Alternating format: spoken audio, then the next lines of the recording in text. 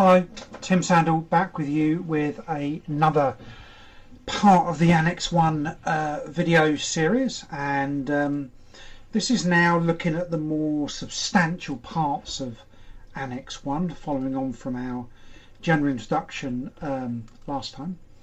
And the first kind of key subject is to do with premises.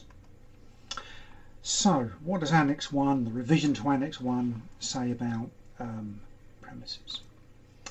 Okay, so the first kind of essential point is that the manufacture of sterile products should be carried out in clean rooms of the appropriate grade, and that access of people has to be via changing rooms, and the changing room should act as an air lock. And then there should be separate access for all other items, again via airlocks of the appropriate cleanliness standard. So in other words, people should not be transferring things through changing rooms, and people should not be using airlocks designed for equipment and other materials as a transfer route. The Annex also says, as part of its cleanroom design aspect, is that all cleanrooms must have HEPA filtered air.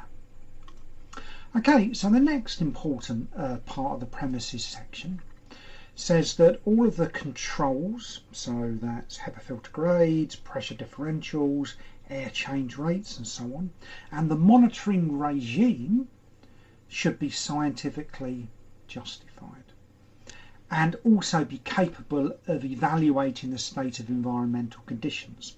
So we need to know in real time whether our clean room is functioning properly.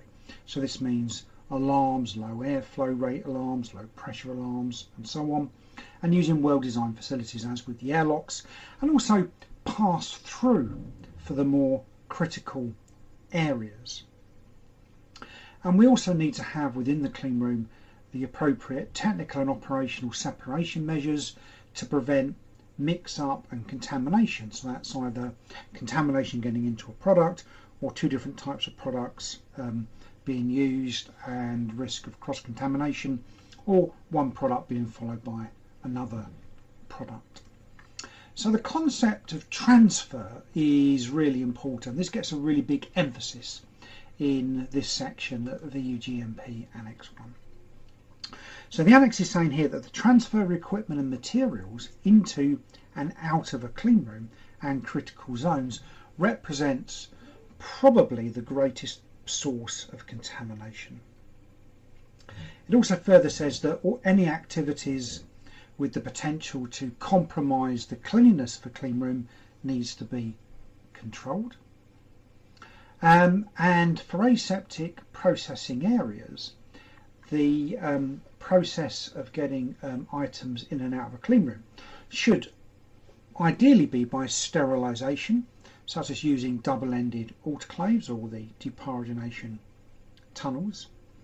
If this isn't possible, then there should be a validated transfer disinfection method, ideally automated, such as a biodecontamination chamber with grade A air, or a pass-through hatch designed to protect the higher grade environment, having effective flushing of active filtered air supply and using a manual disinfection method. In relation to this, the Annex also continues with this whole transfer concept, and it's saying that only materials and equipment that appear on an approved list, and that's a list approved by quality department, and can go into the clean room, and these also need to be developed during the validation of the transfer process. So the transfer process should take into account all of the different types of items going in, and this is particularly important for entry into a grade B clean room or into a grade A area, and it needs to be controlled with those measures that I mentioned. All airlocks that lead into a grade B area or into a grade A zone have to have an interlocking system in place, and that they also need to have visual or audible warning systems. And the need for a visual or audible warning system also applies to grade C and grade D clean rooms and the airlocks between them. The annex also discusses further aspects of the design of the clean room. So it's saying that all surfaces must be smooth, impervious and unbroken. They also need to be cleanable. You've got to be able to clean without generating contamination. So the clean room itself must not be a source of the shedding or accumulation of particulates or microorganisms, and it also must allow the repeated application of cleaning agents, disinfectants and even sporicides. There also needs to be no dust within the clean room, and this is addressed by cleaning but also in the design concept, so there are no recesses to collect dust, and there's a particular warning in the annex about doors and also about, say, tops of mobile unidirectional devices or other pieces of equipment. There's also a strong emphasis that ceilings must be adequately sealed, especially around HEPA filters, and here because there's a risk of air that's not going through the filter getting in, and then you've got the risk of fungal contamination or other forms of contamination. The annex also says that all materials within the clean room, all pieces of equipment and all stationary pieces of equipment, must have minimal particle generation. There's also reference to sinks. So sinks are not permitted in any grade A or grade B area. And where sinks and drains appear in other clean rooms, grade C and grade D clean rooms, then they have to have measures in place to prevent backflow of contamination. So there's going to be air brakes and traps and other design features. Other clean room design aspects that are important, this are also described within the annex, are that between clean rooms of different grades or of different purposes, say between a corridor and a process room, then the minimum pressure differential is 10 pascals, but it often may need to be higher. So the set points for pressure differentials should all be detailed within the contamination control strategy, and every interface justified within that contamination control strategy.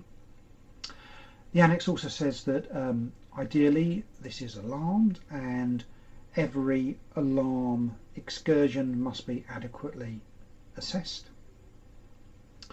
There's also within the clean room reference to conducting airflow patterns, and this says these should be visualised in every grade of clean room in order to demonstrate there is no ingress from lower grade areas to higher grade areas, no air from less clean areas such as contamination on the floor rising upwards, and also the absence of any air directed over operators that might then be ingressing into a high grade area. And this is a particular concern when operators are in grade B interfacing with grade A, or even within grade A and the air being distributed to somewhere critical. And it's really important that unsatisfactory airflows are addressed through design improvement, and that airflows, as the annex says, are assessed both in the at-rest and in operational conditions.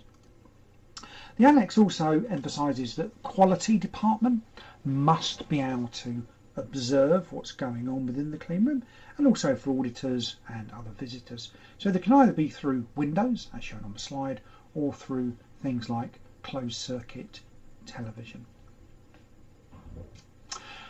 The final bit in the premises section talks about RABs, restricted access barrier systems, and isolators, and the annex sees these as fundamental to contamination control for the manufacture of a sterile product. So it says that you have to use closed RABs or isolators unless you can provide a risk assessment and scientific justification. That grade A airflow is required, and in the RABs this needs to be unidirectional, but not necessarily within an isolator if it's justified. There's also a strong importance of the background environment and the understanding that the background environment can be a source of contamination which can enter the RABs or the environment. And there's a big emphasis around gloves and glove integrity. So for RABs, the gloves need to be sterile, aluminium, the isolator needs to be adequately subjected to the decontamination regime, something like vapor hydrogen peroxide. There's also a great deal of importance about leak testing of isolators and also leak testing of gloves and an assessment of integrity testing. And the annex says that there should be regular testing of glove integrity as a minimum at the beginning and end of the batch, so there may be a requirement to do that more often. And an integrity test failure of a glove could easily be interpreted as a sign of non-sterility, and regular failures would be a breakdown of the sterility assurance system. The frequency of glove changes must be defined within the contamination control strategy. And there's also an emphasis upon the decontamination mechanisms for RABs and isolators, and both need to be using a sporicidal agent, which could be manual for RABs and certainly automated for an isolator, and perhaps automated for the RABs as well.